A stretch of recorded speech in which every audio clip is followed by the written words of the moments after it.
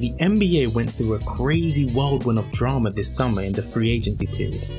With this change in the landscape of the NBA, we the fans were craving some basketball action, but were left hanging as the NBA season starts in a couple of months. Thank goodness for the FIBA World Cup.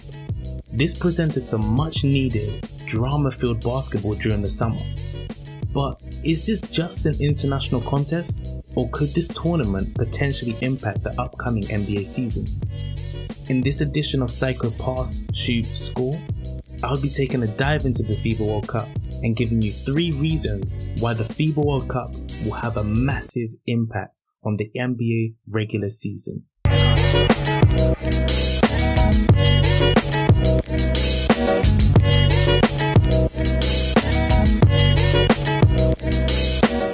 Firstly, we have the Boston Celtics.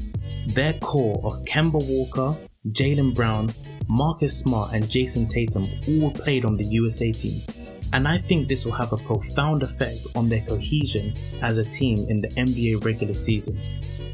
Team cohesion is like an onion, there are many layers to it, and by having this time to gel, get to know each other, train and get in-game experience, this will form the basis of their cohesion as a team. With there being many changes within the NBA this summer, the time this core has on the USA team will give them a head start over multiple teams. A lot of teams over the summer host unofficial camps and do stuff like have dinners to get to know one another. This develops a certain type of team cohesion, known as social cohesion, but what team is able to get in-game experience against other NBA and international elite competition? No one. And I believe this will help the Boston Celtics have a successful regular season. Next, we have the Greek freak, Giannis Antetokounmpo. And what's truly freaky about Giannis is that he's coming off an MVP season, and I believe he will be a better, more complete player this upcoming season. I know, it's crazy, but if you look at his games in the FIBA World Cup, you can actually see improvements.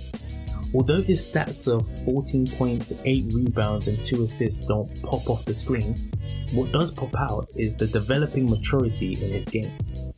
We knew that he was a beast in transition, and good luck trying to stop him getting to the basket.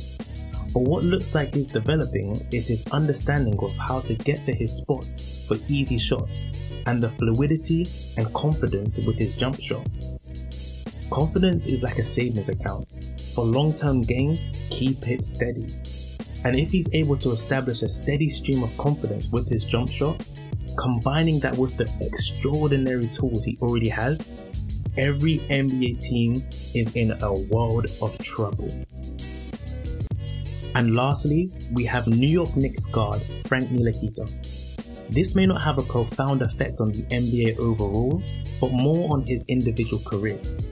Although the first few years of his career in the NBA have been lackluster, he has shown signs in the FIBA World Cup of the player he could become.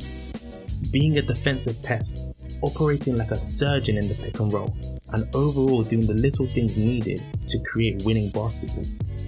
What has struck me as different with Frank is his mindset. It looks like he's starting to take the mental steps towards being a more aggressive player, and this was an area a lot of people have criticized him on. Becoming more aggressive starts mentally, with increasing the intensity in all your actions, like locking up your opponent on defense, or trying to get to the basket on offense. It seems like he's starting to make that mental switch, which would open a lot of doors for him offensively, and be a massive addition to the good bones he already has as a young and upcoming player. So there you have it. Those are my 3 reasons why the FIBA World Cup will have a massive impact on the NBA regular season. This summer has been one for the record books, and with the FIBA World Cup coming to a close now, I don't know about you, but I am ready to see some crazy highlights, rivalry games, and everything the 2019-20 NBA season has in store. Thank you for watching. Subscribe for more mental skills, anime, and sports topics.